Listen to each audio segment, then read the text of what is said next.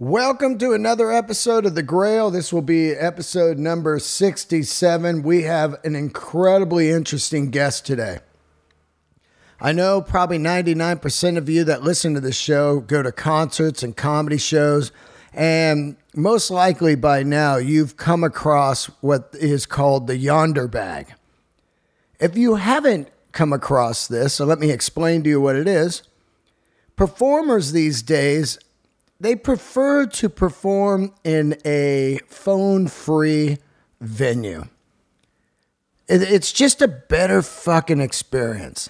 The people are on board, the performer is on board, everybody is engaged, and it is this experience like you were living in the 60s, 70s, 80s, and 90s, where you went to the show, you didn't film the show. You weren't worried about the selfie. I told you I was there. Look how popular I am. You just went. And this Yondr bag is basically, to me, one of the greatest inventions going as a performer, as a comedian who has put up thousands of hours on the stage and had to deal with the person on the phone. And all different insanities of it too. Not just texting, but actually answering calls mid-comedy show or playing video games or social media and completely not engaged to the show at all.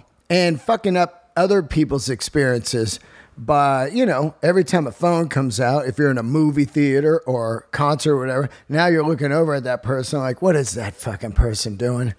My point is, I'm a fan of the Yondr, and I wanted to know how it came about, who invented it, what is the history of the Yondr bag. And Graham Dugoni, CEO of Yondr, was kind enough to stop by and give me a little bit of history of the Yondr bag. This is a great episode. Love it or hate it, I'm telling you, I think we need it. I think we need to unplug a couple hours at a show or a movie or a concert or anything that you paid to see. So thank you for joining me and my journey through the Grail, finding all these fantastic guests. And I want to tell you this, would you please leave a review and subscribe on iTunes, and also subscribe to my YouTube channel, Dean Del Rey. And if you want a bunch of bonus episodes of Let There Be Talk, join the Patreon. I'm putting out tons of content. I just bought some more equipment. I'm trying to get into more video world and clips and all that. Trying to make this show and the Let There Be Talk and CactusRadioNetwork.com the best I can make it. So join and subscribe, spread the word. Don't forget the Grail has a shirt that's unbelievable, DeanDelRey.com. And I'm about to start that tour with Marcus King and Neil Francis, the Youngblood tour. All the tour dates are on DeanDelRey.com. So let's get into it. Number 67 of the Grail here. All right, here we are, another episode of The Grail. This is going to be a very, very interesting episode because, I travel, I do comedy, and the audience can sometimes be not engaged.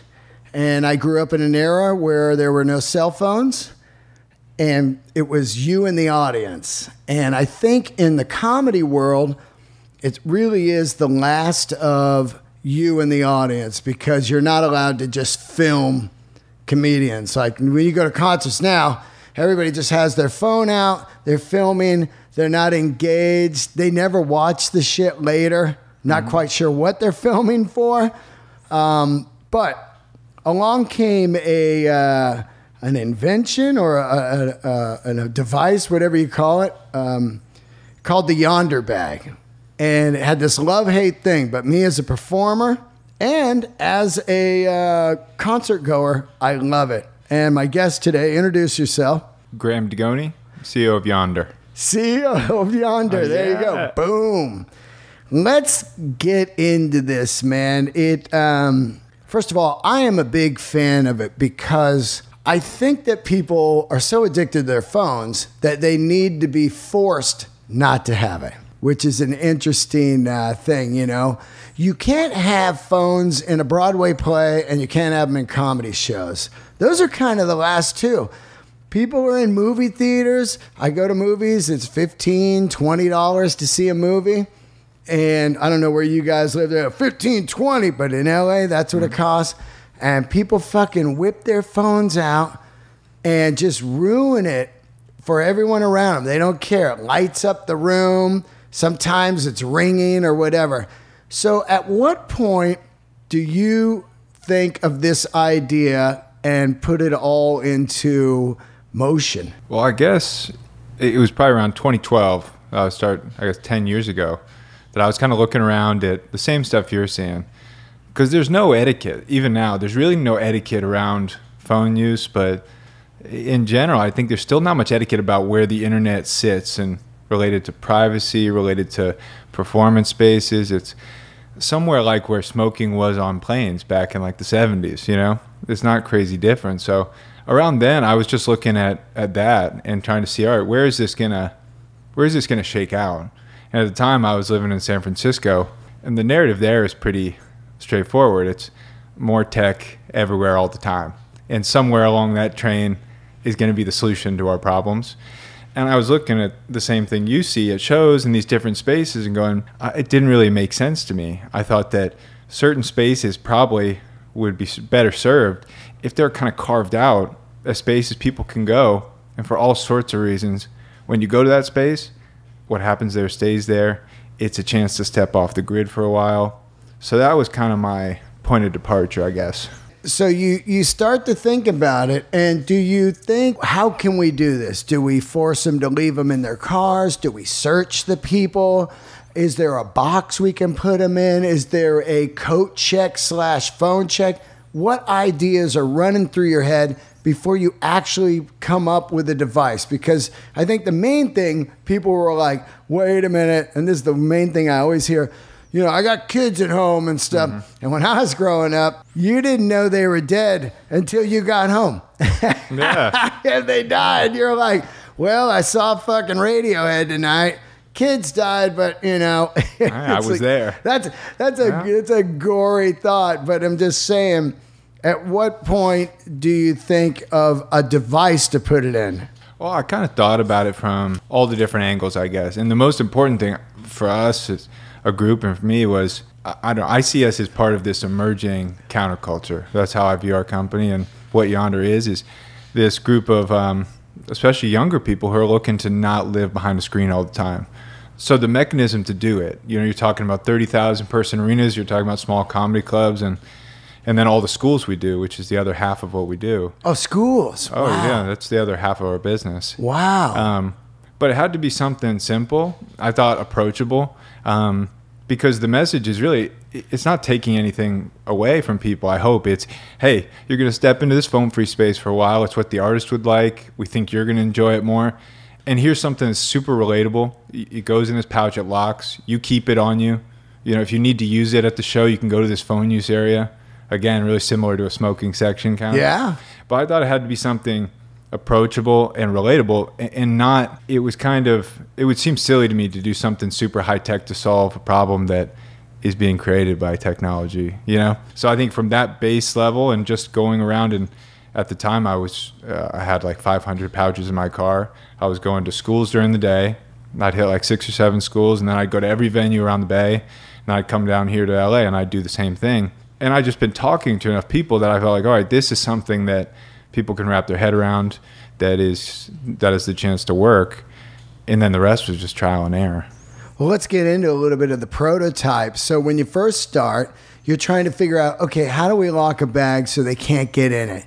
I mean, of course, you got these fucking monsters that cut the bags open like idiots, you know, and throw them under their seat. I'm like, are you out of your mind? You know, you don't take my right. It's like, oh my God, there's so much insanity, and just people think the whole world's around them, you know. But how do you figure out the perfect bag to use? Do you start with like some kind of sealant plastic bag, or do you you have an idea out of the gate what you want, and how do you figure out the technology of what you want, how the bag closes? Well, I guess in the early days, it was just me sitting around in an apartment in San Francisco. I was like, all right, well, how do I go about, I have no business background. I had no, I played soccer in college, so I was an athlete, was my background. But I was like, well, how do I get this thing going? How do I figure out what to do? So the first thing I did was I created like a fake business account on Alibaba. Yeah. And I started talking to manufacturers overseas. I was like, all right, well, all right, what could close and open easily? What would that have to look like? And I was already imagining, back then I was like, all right, we're talking about tens of thousands of people coming in a door and leaving. So it has to be durable, it has to be simple, it has to be quick. It has to be quick and easy to lock and unlock. So that's where I started. I started tinkering around with stuff. I would get supplies, go to the hardware store, get a guy to help me. I'd cobble together something, send for shipping to go overseas, get something back that was wildly different than what I thought. I'd spend another week or two doing that. So the first prototypes all built that way. I kind of built them myself and sent them over until I got to this place where I thought I had a mechanism that could kind of work. At the time, it was this detachable two-part system. It was pretty janky, and the unlocking bases where I had a seamstress making, and it was these magnets covered up with this fabric that she sewed, and that was it. And then from there, I think the first club I got to use it was the Stork Club. It was like a biker bar in the Bay. Yeah. And they let me use it for a burlesque show. And the people hated it. I mean, bags were getting ripped apart, but I was amped. I was like, this is great. So from there, I took the basics of like kind of the pin and that unlocking and magnetic seal. And I thought, all right, this is something that I can work with. And I went from there. The magnet is so strong. I mean, that is like it's a lock.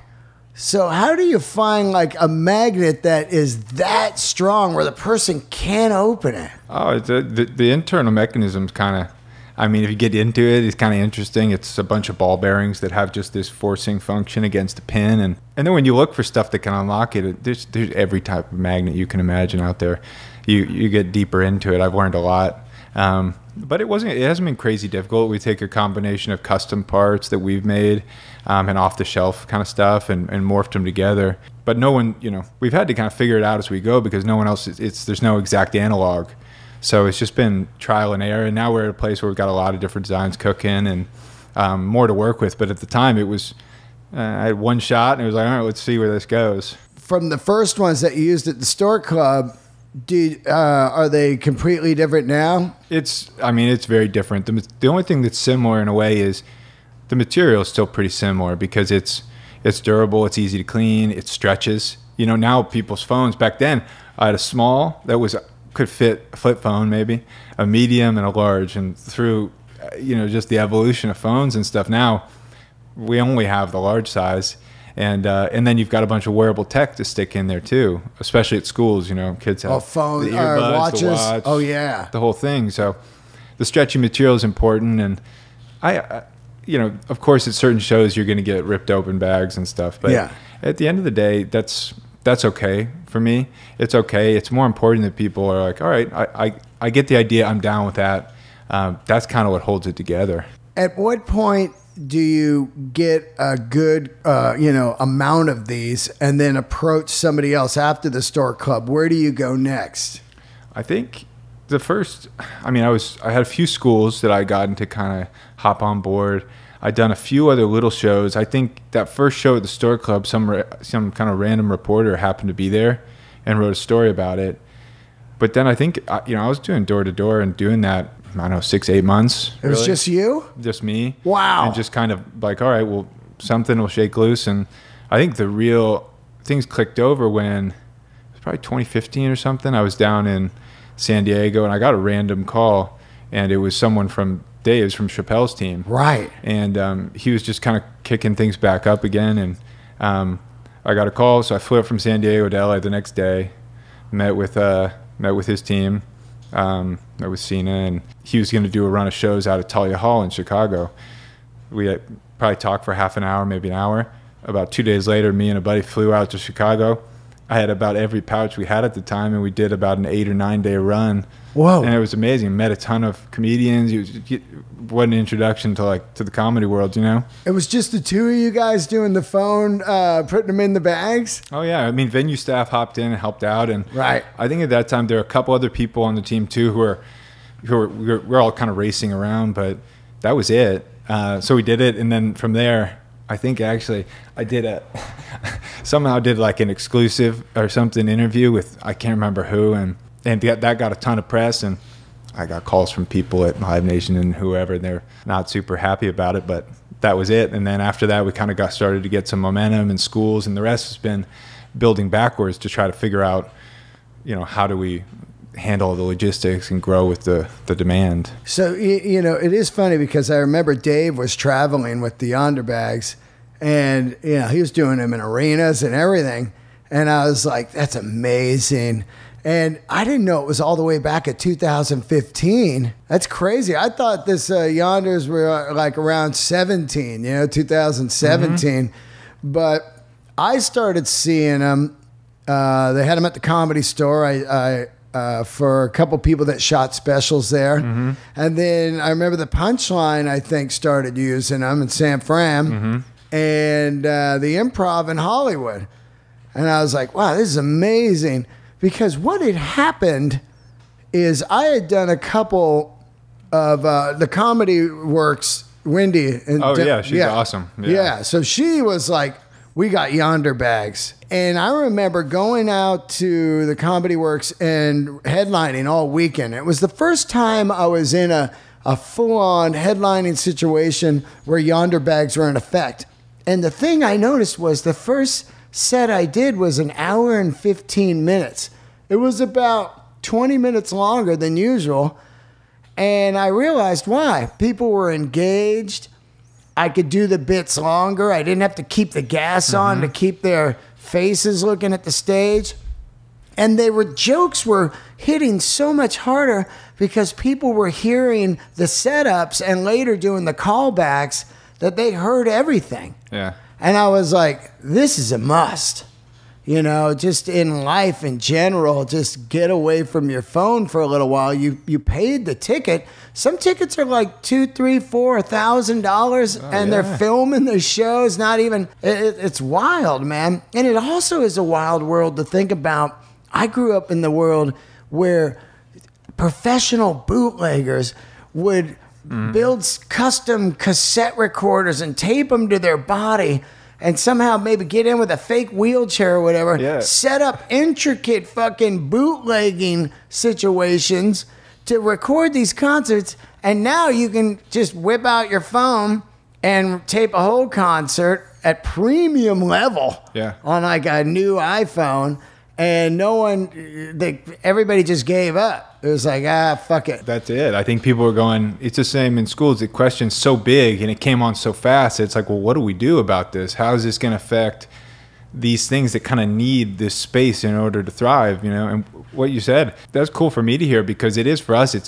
It's about the fan experience for sure and just the energy in the room, but it's also about the artist. You know, if you look at what's going on from my perspective and like, socially, culturally, it's super important that artists can step into a space, be genuinely uninhibited. Their jokes or whatever they want to experiment with musically or their material is not taken out of context. It's there and it's kind of, it's interpreted in its full breadth, you know? So creating that space where it lives there and the artist has the freedom to do it and that level of engagement with the fans is, even if it's only a 2 or 3 hour show, when people step into that, and the information they're getting is being synthesized by an artist, to me, is not what it's about, you know? Yeah. But what happens, I think, when people at a large show, everyone brings out their phone for one picture or for another. I mean, there's privacy standpoint for sure, and that's very important. But it's also like you poke a hole in the roof and that leaves the room, and it's like a flight map, you know? It just goes, and it doesn't come back. So it doesn't have the chance, especially in a music show, it doesn't have the chance to bottle up and kind of grow and then crescendo, which for me is why you go to a show. Yeah. Putting together the ultimate set list that is building to this encore and putting together a show. And it's interesting to think about how people will just look at their screen. It's almost this weird insanity of like, oh, I don't want to just, because they can sit home and look at their screen all night. You can actually whip up an Instagram live and watch somebody at the show out from your couch. But they don't want to do that. They still want to be out with people, but not mingling with people, which is bizarre. Oh, yeah. That's a weird thing. Well, it's like if you go to the shows you do, one of the things I always look for is you walk around the concession stands just before. And what are people doing? You know, people are talking more, which is great. There's more noise. But you see a lot of people the first 5 minutes or so who they have this gut reaction to reach for their pocket. You know, it's just an impulse. Oh, and they go and you see it when they're talking and they go, this is the time where I normally disengage. I grab my phone.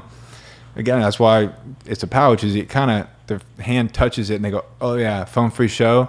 And it kind of forces people to re-engage with what they're doing. And to me, the issue in general of like how we get people to maybe stop living behind a screen, if we all think that's not a great idea, and I think we're all realizing that, well, just experience it and let your body adjust. You know, it happens pretty naturally. Well, some of my best friends right now that I have for 30 years, I met at concerts. Yeah. And I'll tell you this, man, it's, I wouldn't have these friends if I had a phone, because I fucking stare at my phone all day and night.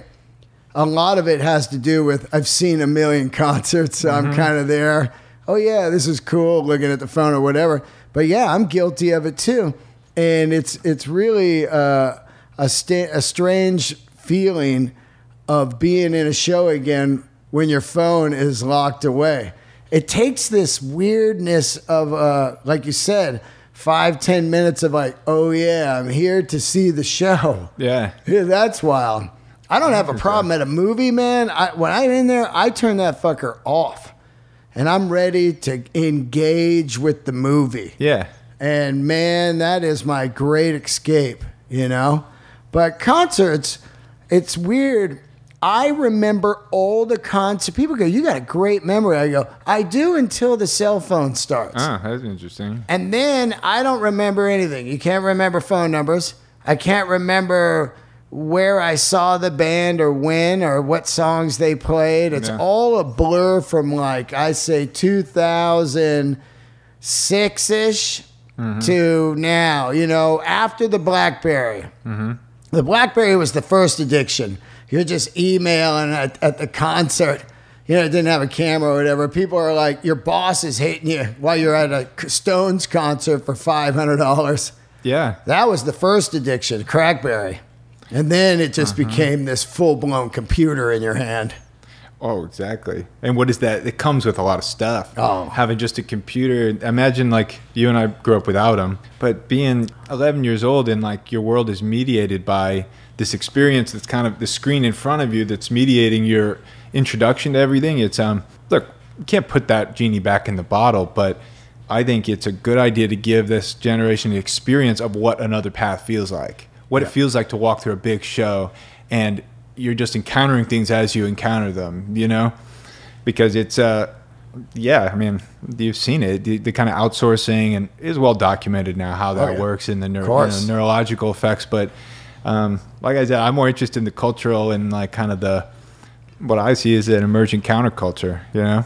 Now, once you do the Dave shows, does he become an investor in it, or what's going on there? Because I know he loves it, and you know, and Dave and a lot of my comedian friends, including myself, we love the privacy of trying to work jokes out without somebody just creating some small clip and going, this is what he said. It's like, well, actually, I'm trying to figure out this bit. Yeah. And so, you know, you've never said anything weird your first time. You're just trying to figure it out.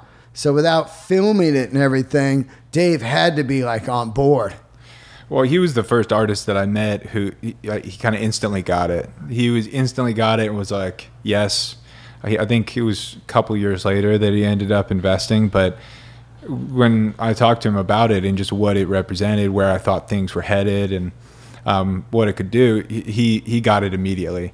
And for me, that was amazing because I think I think he's the best. Yeah, he's great. The best out there. So, Yeah, he was the first, and then later on, you know, on the music side, people like Jack White. Yeah.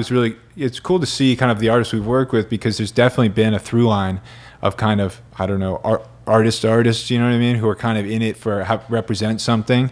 So that's kind of been the through line, I guess. But Dave was definitely the first person, and also my introduction into a world I knew nothing about of comedy. And now I've seen, you know, hundreds and hundreds of shows, and it's been amazing. When you guys start to do the Dave shows, and then he says, I want to bring him on tour, are you traveling, just you and your buddy? It's a small company at the time, and you're just, you know, are you on a plane or in a truck with the Yondrs? Or we would do whatever. Yeah. I mean, it was like, Dave's so spontaneous with his shows anyways. Right. We get a call, and it's like, all right, there's a show in Grand Rapids, and it's like, you know, all right, well, time maybe there are 3 or 4 of us, and it's like, well, somebody's hopping on a plane to go to Grand Rapids. Someone's taking about 10 checked luggage and throwing every pouch we have into that and going. And someone else is talking to the venue and going, all right, here's how it's going to work, because there's no protocols. You know, you're trying to explain to a venue, this is how it's going to work, and trust us, it's going to work. And they're like, you know, okay. So you kind of, we were all kind of tour managing at the time and just figuring it out and getting on the ground early. And it was fun. I mean, he'd do a run through the Midwest or through the South, and we would just kind of tail it. Somebody would be on it, and then another artist would pop up and use us. And it was like, all right, well, I guess we need more pouches.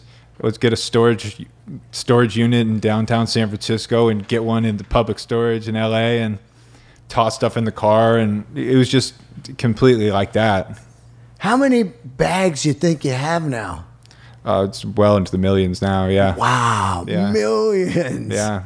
I think we'll do something like in 2022, and I don't know how much of this is pandemic related, because, you know, the pandemic was bizarre for us, especially. School shut down and shows shut down. But then as soon as it came back, there's been this huge accelerator effect, partly because I think people are so much more aware of the issue, and then show business has just gone, you know, like it's gone. But I think this year we probably will have done, I don't know, 6 or 7 million seats. Wow. Or so, just in entertainment, separate from schools. So it's a lot. That's crazy, Yeah. dude.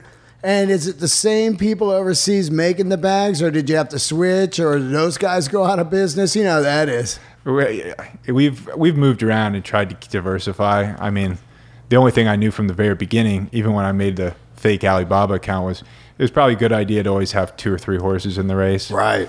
I figured that was just a good idea. So we've always kept a bit of that going. Did you copyright and get all that? I got that all buttoned up, patents and copyright and trademarks and stuff early on. So done everything pretty buttoned up way. But yeah, I think we've also tried to just be easy to work with for artists and for promoters and stuff, and venues especially, and been like, hey, we're here to facilitate the show. That's always our message is, you know, it's not about Yondr. It's about the artist doing a phone-free show. So we've been approached for, you know, a lot of things like, hey, why don't you do branding on the pouches? Oh, yeah. Think about the amount of eyeballs you could get, right? Oh, yeah. Yeah, that's right. Advertising on those things. Right, let's advertise. And, you know, I'm like, well, it's not really about that. It's about making the phone disappear in someone's pocket. Yeah. It's not. Yeah, you don't want it out the whole time. Coors Light. It's just Coors not. Light, Yeah, it'd be chintzy. You know what I mean? It's like, it's not. And for our company, we don't do any, we have no social media. We don't do any paid advertising. So it's like, it'd be against kind of the current of what we do. Yeah. Now, the artist is the one that rents the bags, correct? Well, it really depends. It depends where in the life cycle, the tour planning and stuff we come in. It can be the artist. Sometimes it's the venue. It can be the promoter. Yeah. Wow. Yeah. And then what does it usually run? It depends on the size of the tour and the run. It can be between, you know, $2-3 depending, but we provide all the labor, all the logistics and shipping. So depending on how something's routed and, you know, the labor market, everything moving around, supply chain stuff, that's kind of the range. But wherever it's possible, if it's like a bus tour or something, if it can go on the bus with them, fantastic. That makes everything easier. Yeah. So we've learned a lot through the years about how to do that. And actually we've been kind of taught by experiences with really great band or comedy tour managers. They've gone, hey, why don't you do this? And we're like, great. You know a lot more about that than we do. So let's say you're going on a tour, an arena tour, and you're doing like 10,000 seats a night, and it can fit on the bus. So now the band's traveling with the Yondrs, and then the employees of Yondr show up at each venue and run the whole thing, or how does this work? Yeah, exactly. We do all the advancing with the venues ahead of time. We'll go, all right, here's the routing for the tour. We'll advance with each venue. Go, hey, here's at this point too. We've worked with pretty much every venue in the country and a good number in Europe and Australia. So we're coming back now, which makes things a lot easier. And we'll say, all right, well, we know for this venue we need X amount of staff to run the ingress and the egress. Okay, we'll set that up. We'll use a combination of our full-time people, of our part-time people in every market, because we need part-time people in all these markets also, because we won't just have shows coming through in New York City. We have hundreds of schools in New York City. And like right now, we're going into back to school. We need people to go in and we set them up kind of like a show, to kick them off for the school year. So we'll do the staffing, and then we'll make sure the shipping gets around and everything's handled. And then we'll pass on to the artist team to say, hey, here's some messaging that works and says, lets people know the important things. Hey, this is a phone-free show. You're going to be able to keep your phone on you. That's really important. You can use it. But then if the artist wants to do whatever, they have a different message, that's totally fine, and we encourage them to do that. So when the artist goes out, and it's like you say about $3 a bag, let's say, are they buying the bags or renting them from you? Renting. Rented. Yeah. So they rent the bags, $30,000 a night, and let's say it's 10,000 seats, and then you provide the employees, and they don't do anything. They just have the bags in the bus.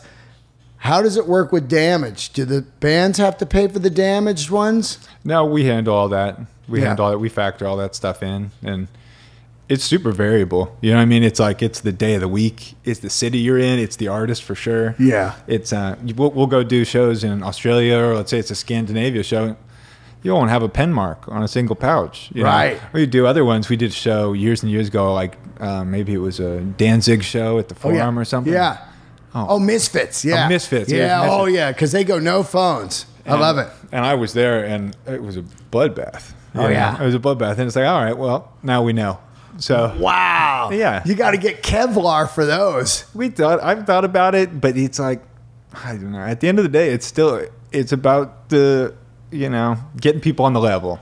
Hopefully, there has to be a bit of a stick for sure. Hey, if you're seen with the phone out, that's a problem. The venue's gonna do something, but our hope is still in honestly 90% of people are there. 90% of the people coming to shows, if you talk to them, go, hey, phone free show. Even 8 or 9 years ago when we're starting out, people get it. People get that they're maybe on their phone too much and they want a break.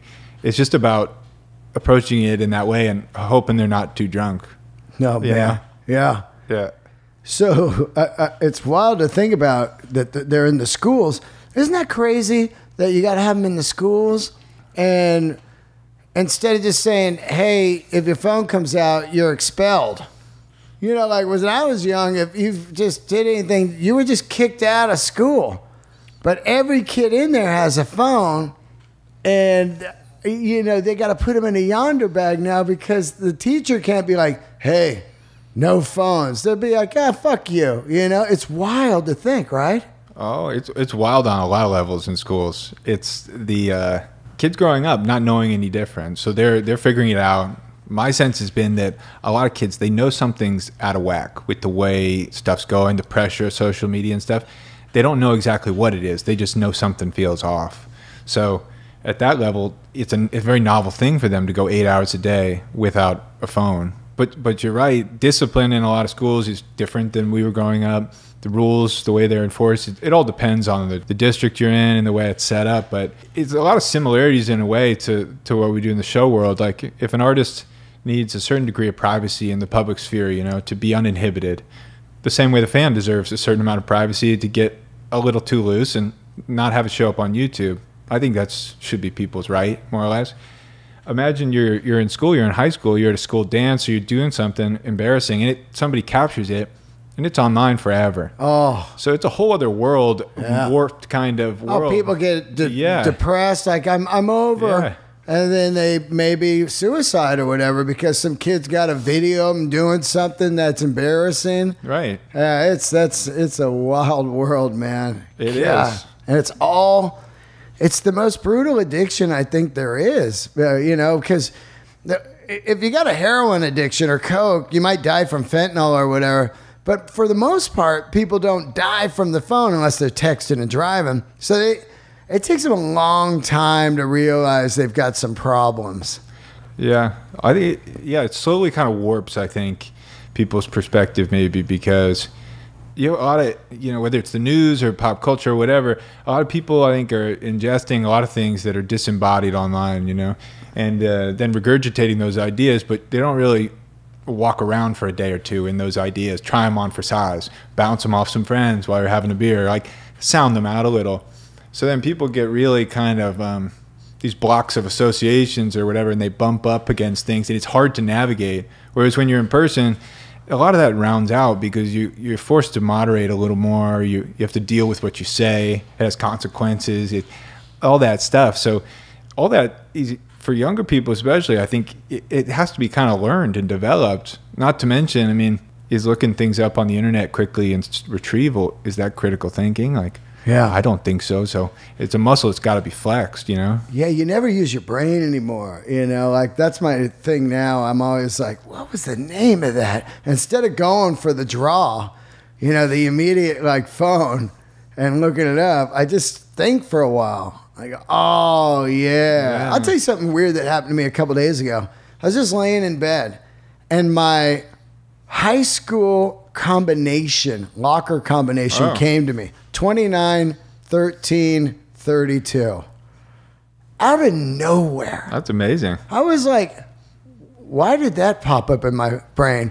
About a year ago, my first car's license plate popped up, And it's funny because I knew that because back then when you used a credit card, you'd have to go inside. And then, for a gas card, I had a Shell card or Chevron, back when they had their own, and you'd have to give the guy your license plate number. So it's funny to think about how your memory works so good and nobody's memory works anymore at all. Going back to what I said before, I don't really remember a lot of the shows I've seen over the since 06. I know, I've seen these bands, but I can't really remember much about it. Oh, totally. I mean, yeah, I guess if you don't have a computer or whatever, the way you think about things, you have to build some structure of knowledge. Things have to be connected and related. Like, you want to go to a library to find something about chimpanzees, you got to go to mammals, primates. If you go on the internet to look for chimpanzees, the first link is a chimp ripping someone's face off. It's all flat. Yeah. So it's like, what is that? How do you hold on to that? I mean? It's something. Yeah. It's kind of in the nature of the internet, I guess, and I think we're just collectively wrestling with how to navigate it. Yeah, I do appreciate it seems to have gotten faster these days. Me being an artist out there and waiting for the people to get in the room seemed to be a long wait for a while. And when you're doing 2 shows in a night, it really had an effect. But the last few shows I've been doing, I noticed that there was people right in the aisle as you were coming out, opening your bag, to get them out of the venue quicker and the other people in quicker, which is way better. And I also think it comes down to how many employees you got at the theater or the arena, to get them locked up. Definitely. The space. I mean, we've learned a ton through time. So I think it's taken... we're still improving, honestly, how we do it. But yeah, little things like that, and every venue being different, the layout being different. I think we've tried to keep improving, keep things getting quicker and quicker. So that's a big push for us in the next year or so. How many people at Yondr now, employees-wise? Between 60 and 70 full-time, maybe. Wow. And then, just think it's you and your buddy out there bagging up Chappelle's phones, and now you got 60, 70. Yeah. Are they traveling with tours, or is that what they're doing? Well, we've got, a lot of the team, when we talk about tours, those are kind of tour managers that we hire and bring on, either part-time or full-time. Then we have an internal production team that handles all the infrastructure for shows, We've got an artist relations team who we talk with agents and managers and artists and do that side. And then there's a whole other side of the business, which is just around schools. And the other spaces we do, because we're in courts, we're in warehouses, we work with mining facilities for worker safety, we're driver fleets, we're in all different kind of stuff. But the two pillars of the company are definitely around education and artists, live performance. Wow. I think it would be a good thing too around outlaws, like mob and stuff. Hey man, you got to put that phone in a bag, like old Sopranos style. He's wearing a wire. Hey, we get used for all sorts of private events and stuff that people want privacy. I get it. Oh yeah, especially with how much tracking and eavesdropping goes on these days. Oh my God, right? What's the name Yondr? Oh, I think is it over yonder? Is that what it's? It kind of comes from that. Yeah, it kind of it's really simple. The idea of like, what's going on over yonder. You have to be there to know. Just kind of the feeling it gives you. Yeah. How old are you? 35. 35. Yeah. You hit it, man. Right. You hit it. In the tech world, everybody's looking for something, and everybody would be like, I can't believe I didn't think of that. I've been to comedy clubs where they just use kind of a FedEx type of sealed bag. Anything works, helps, if somebody can get something away from them, but you definitely, you hit something. Anybody try to buy it from you yet? Oh, I'm not really interested, to be honest. Yeah. I think there's nothing else I'd rather be doing. So it's like, well, what would I, in the tech world, I was in San Francisco for a long time, and the tech world is a lot of it's so silly to me. It's so derivative, and people just kind of, I don't know, it just kind of whatever.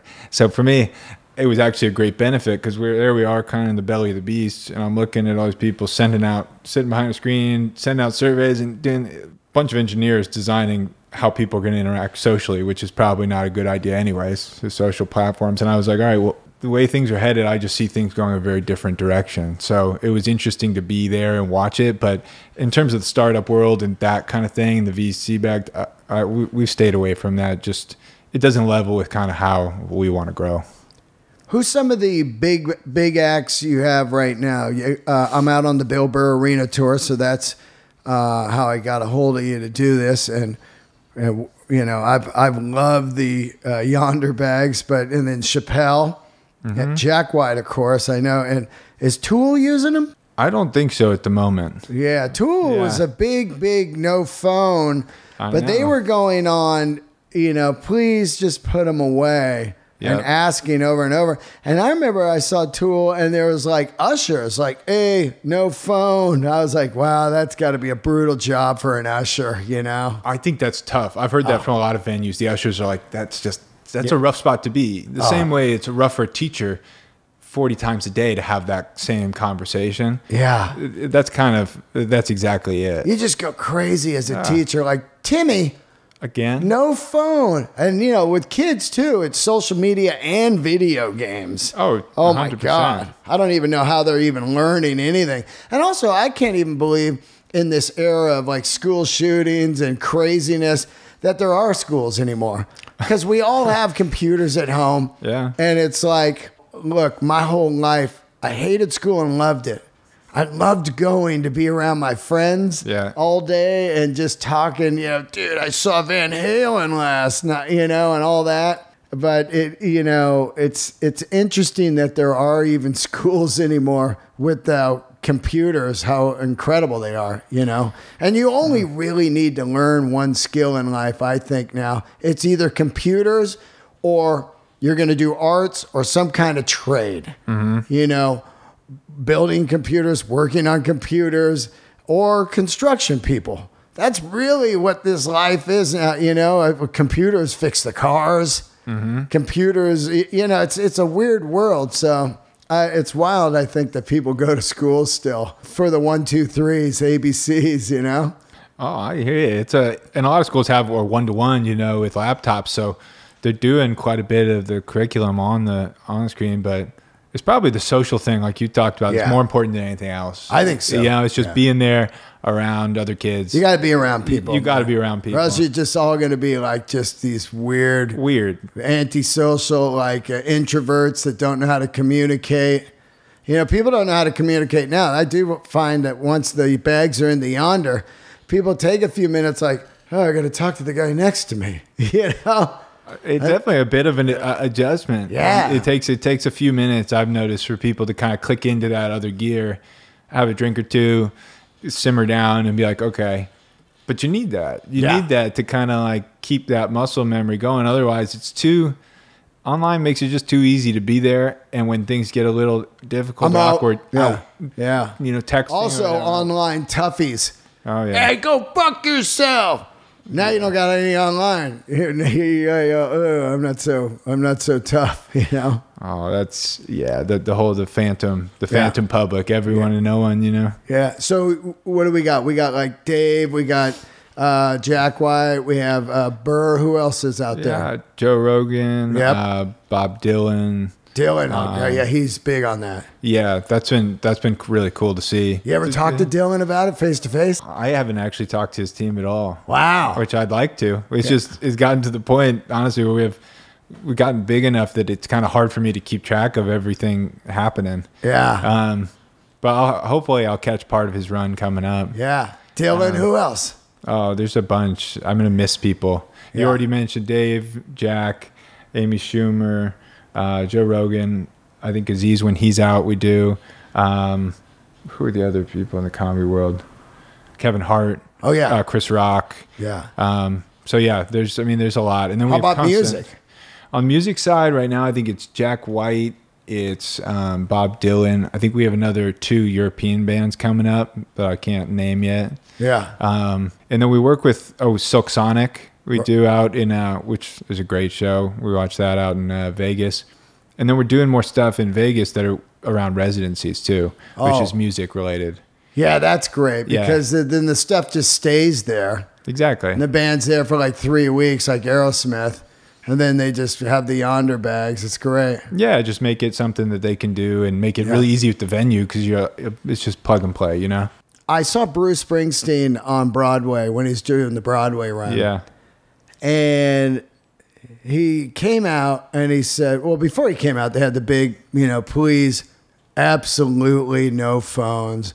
And Broadway, pretty much 99% of the people respect it. You'll get the, couple of dummies. I was sitting next to these like Jersey women like, oh, fuck them, man. Tell me, I'm going to film some Bruce, whatever. It's like, oh, God. But Bruce did something amazing.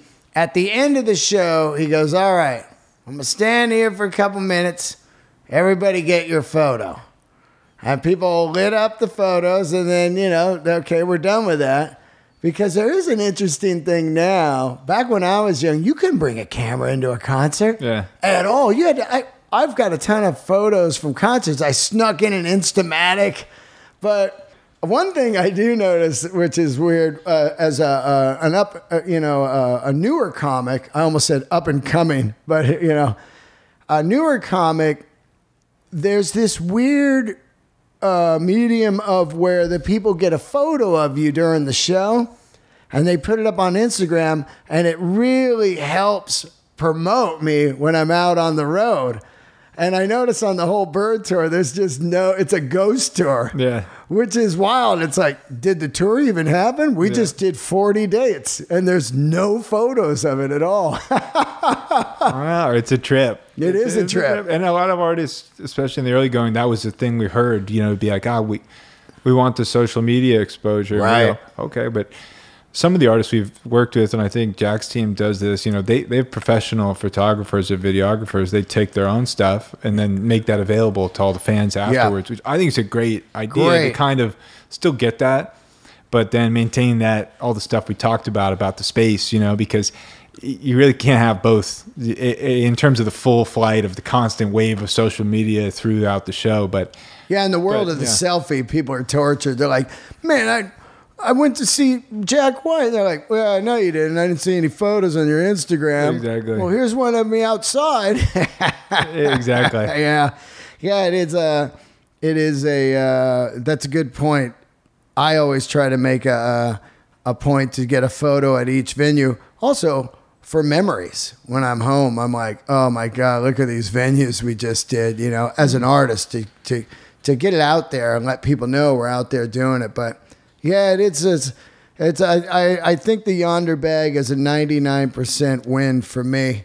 Like I said, it really comes down to the staff being able to get these people in quick, because if you're the opener like myself, or any opening band or opening comedian and there's Yondrs, you're going to be fucked because the people are coming in way slower than they were in the old days, or non-Yondr show.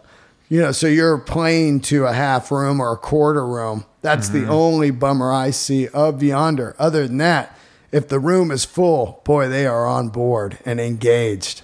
Well, that's cool to hear. I think we're going to keep trying to work on with venues on maybe sometimes opening doors a little earlier, getting people, because also depending on the show, people show up it's shocking to me sometimes. People are there like very late, but oh man, they show up like 10 minutes after the doors. It's so weird. They think like, they're not going to start on time. All concerts start on time now. Oh yeah, there's a thing called union. There's people that have babysitters. We know they got to be home by 11:30. We're not going to be going on an hour and a half late. This isn't GNR 90s. It's like we're going on and we have another show tonight. Exactly. But to hear that you pick up on the difference, that's for us. That's honestly, that's what it's about. It's like, because that's the perspective we don't have, is what you see. You're on stage. I figure you guys are more attuned than anybody to what's going on in the room, what you're picking up on, and like that's my hope is everyone leaves the show and goes whatever they think about Yondr. Some people really love it. Some people, whatever. But hopefully everyone goes, that was a great show. Yeah. If we're doing that and we're helping the artists do that, then to me we're doing our job. I love the Yondr bag. I mean, as a comedian, I think it's the greatest thing that ever happened, because there's just nothing worse than doing bits and people are just staring at their phones, because these people, they pay big money and they're looking at their phones. It's crazy to me. I'm like, wait, didn't you just buy a ticket and pay to park and gas and maybe a babysitter and a couple drinks and stuff, and you're not going to watch it? And comedy is so brutal. If people don't hear the setups, you're missing. You could be like, man, I'm bombing. No, you're not bombing. They're just not hearing half the jokes. Which is a wild move. Absolutely. People have to be tuned in for sure. In comedy especially. Like if you're not following the thread, then you're not going to get it when the punchline comes. Oh, not at all. Yeah. You'll see people up in the front row with big acts like doing just on their phones. Oh, man. It's whatever. Where are you living now? I'm over just in Mar Vista. Oh, yeah. So you're down south here. Yeah, we moved down during COVID like a year ago. Yeah. So just trying it on for size. Great. Beach life, but it's good. And what do you got coming up for Yondr? Anything different or just more of what you're doing and try to get more tours? I mean, back to school is going to be super busy for us. So, I mean, how many schools you think you got? I don't know. We're in the several thousand now. Wow. So, and that's in private schools? Mostly public. Well, public. Wow. Yeah, mostly public. And I mean, we do schools here. Australia is a big market for us. We have a lot of schools in Europe and the UK and Ireland. So back to school is going to be super busy. We'll be doing that. Then it's more tours. And then, we're going to start planning again for, we did our own festival this past June in upstate New York. You did? Yeah, Foam Free Music Festival. Wow. So we'll start planning for next year. Who played that? I think one of the headliners was Chick Chick Chick. But we had a little bit of everything scattered through. Yeah. But it's cool. I mean, it's 3 days. We kind of do this, we get a bunch of furniture, antique furniture and stuff. So kind of like an outdoor house party, really, in a big field. Yeah.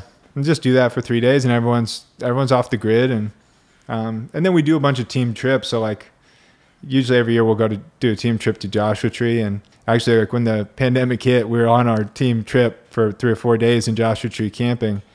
So nobody knew that the pandemic had. We all got back on the grid. We kind of floated into Palm Springs or whatever. And everyone's like, Tom Hanks has COVID. Yeah. And so everyone just departed. Probably half the team had COVID because they're all just camping for a week.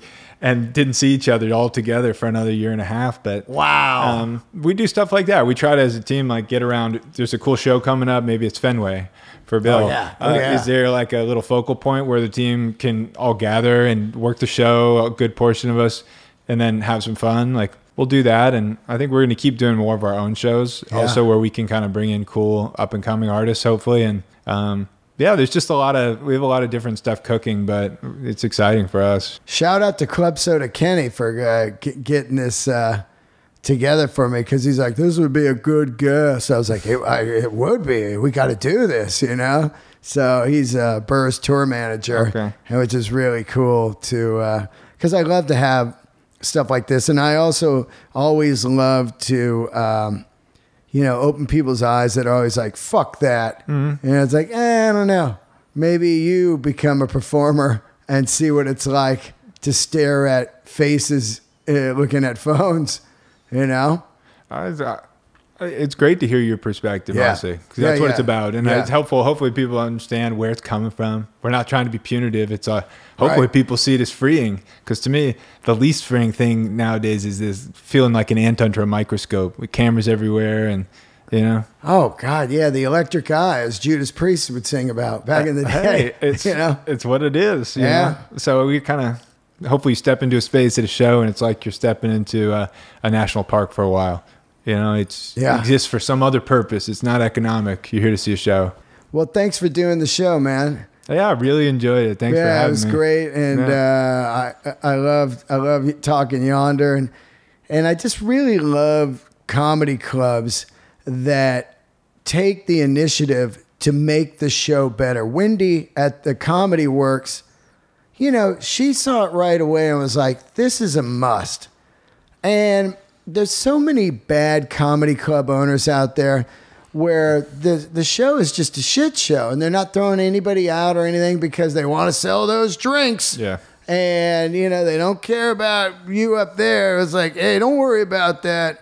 They don't police the room, or there's not enough employees to police the room, or it gets weird. And there's too many people on the phone. And after a while, they're telling the people all to turn off their phones. And then the show's just a shit show. So the clubs like Wendy at the Comedy Works and I know the Hollywood Improv, I don't know if they still them. They had them for a while. These clubs, it just makes a difference to all of us. And the comics talk, man. Comics are like, God, it's so great to have that, especially if you're shooting a special. Yeah. Oh my God. No phones, So thank you, man. No, absolutely. And you're right. People like Wendy, they're super cool people. They're with it. She's jumped on it right away. She's awesome. And you're right. Hopefully it becomes a thing where comics feel more comfortable, performers feel more comfortable, being in a phone-free space. I hope it gets into movie theaters, man. Yeah. Because I think the movie theater is one of the worst offenders of it. When you're in the movie theater, everyone's on their phone. Yeah. It's crazy. They can't go 2 hours or an hour and a half without their phone. It is wild to me. So the movie theater, they're suffering in a lot of ways. You've got some really insanity in a movie theater. You fucking maybe shooters. You got talkers and you got texters. Mm-hmm. And the movie business is down. A lot of it has to do with COVID. They're trying to bounce back and everything. But, I would pay $1 more a ticket to go to a Yondr bag movie. That's just what I would do. Point me in the right direction. I'll talk to somebody. I know, right? Tell me who to talk to. We got to get the big movie chains, wherever they are. But that's just me. I think movies, films are just such a big piece of art and an escape, Yeah. Just going in and seeing a film and coming out going like, wow, I went somewhere, So, yeah. Hopefully movie theaters adopt this big time, I think we might have 1 or 2 film festivals lined up for this year up this next year. And I feel the same way. What you said, when you go somewhere and you come back and you go, I went somewhere, that's it. That's live performance. That's films. That's what it can do for people, which I hope is kind of antidote to what you said before, people sitting on the couch watching the simulation of the thing. Yeah. Because that has the way of, that's like a downward trajectory. Yeah, totally. That's just like that's not it, I don't think. Nope. Yeah. Well, thanks for doing the show. Thanks, everybody, for tuning into The Grail. And don't forget to subscribe and leave a review on iTunes and YouTube. It greatly helps the show, and I greatly appreciate it. And like I said, you know, you get out to those comedy shows with the Yondr bag, it's going to be a better experience for you. You guys are definitely going to remember that show. And thanks, everybody. See you next time.